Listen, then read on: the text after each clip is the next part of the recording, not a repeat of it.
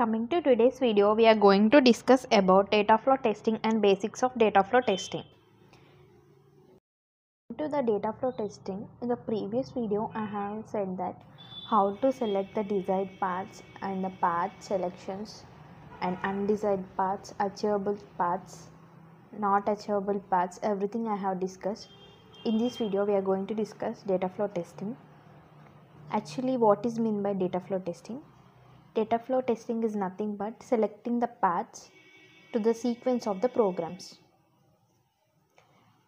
Here see that data flow testing is a name given to the family of test strategies based on the selecting paths, which is nothing but we are defining some names to the paths through the program control flow in order to explore sequences. In the sequence graph or any control flow graph, we are going to decide some paths, some desired paths we are going to select, and we are giving some names like A, B or anything else we are giving to the desired path, which is nothing but data flow testing.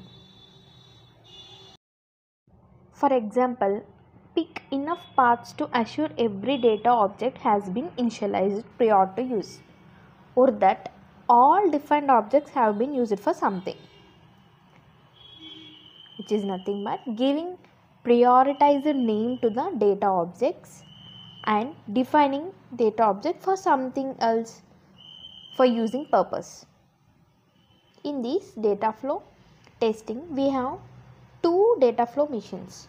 Firstly, von Neumann machine, multi-instruction, multi-data machine. We can also These are the two types of machines which have different architectures. Firstly, von Neumann machine architecture. Coming to this architecture, which is most commonly used,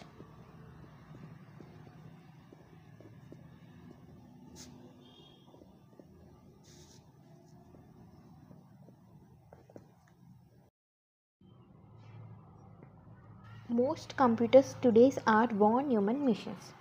These have features like interchangeable storage of instructions, and data is stored in the same memory units. And coming to it executes only one instruction at a time in the following sequences like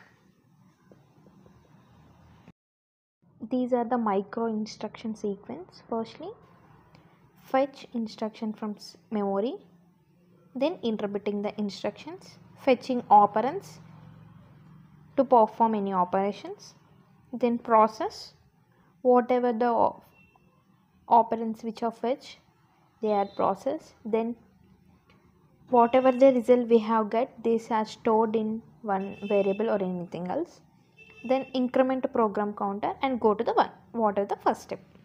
This is von Neumann machine architecture. Multi instructions, multi data machines, MIMD. Here these machines can fetch several instructions and objects in parallel.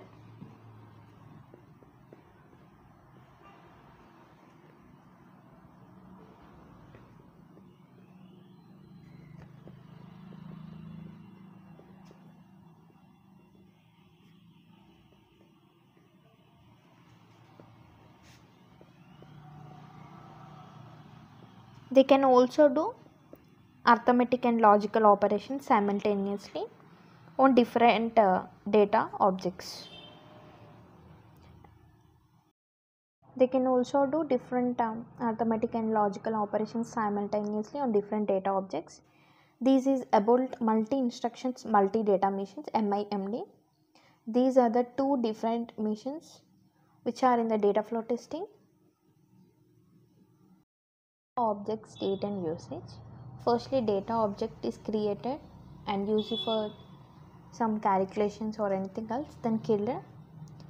These data objects can be used in two ways, like firstly in calculations and secondly in control flow predicates.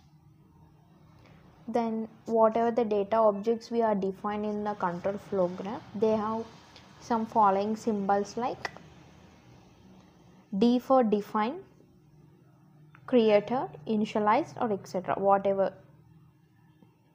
Then Then K is used for killed or undefined or released. U is used for something else. C for calculations, and P is used to define a predicate. In a following control flow graph, whatever the path we are choosing, these symbols must be denoted in the control flow graph.